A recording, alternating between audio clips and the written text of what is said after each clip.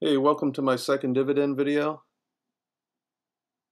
This is not financial advice, just what I've done with my current stocks. Sitting at a 12.26 dividend yield on $2,300 invested. This dividend yield has gone down from the last video. I'm not sure why. APLE had suspended their dividend stocks or dividend payments for 4 months. And I don't know if that's come back up yet or not. It doesn't say it's come back up here. So I'm not sure what changed. Something might have been reduced.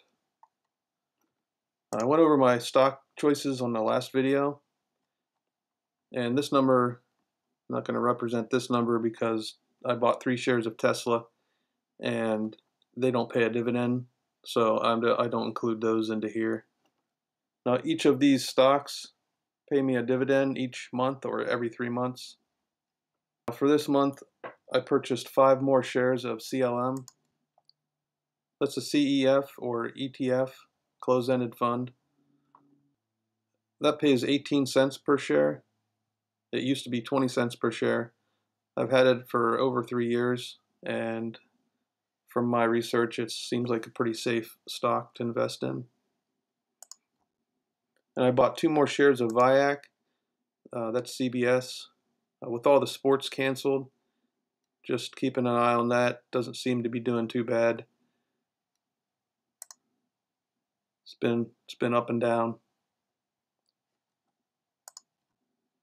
Bought 5 more shares of DX. That's a REIT. And I purchased 3 more shares of APLE, which is another REIT. They own 3 hotels. Supposedly the dividend payment was supposed to be reinstated. I'm not sure about that. Robinhood shows that it has.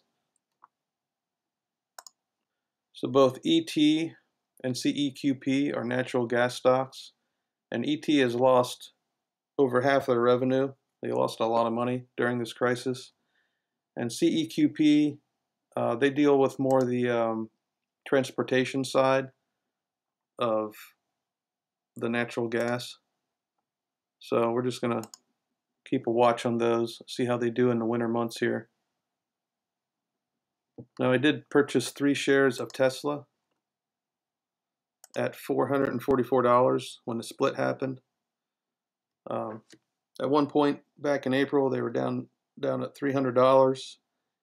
I didn't purchase it then, didn't know too much about them. Kept checking on them. Went up to $600. Didn't buy then. Went up to $800. I didn't buy then. Went up to $2,200, and now I'm kicking myself for not buying it back at $300 or $600 or $800. I thought maybe it would shoot up after this battery announcement, but it did not. It's been going up and down, but it's been staying pretty high.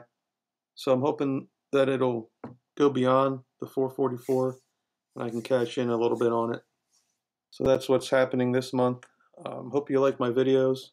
Hope it's been informative for you, and we'll see what happens next month. Thanks for watching.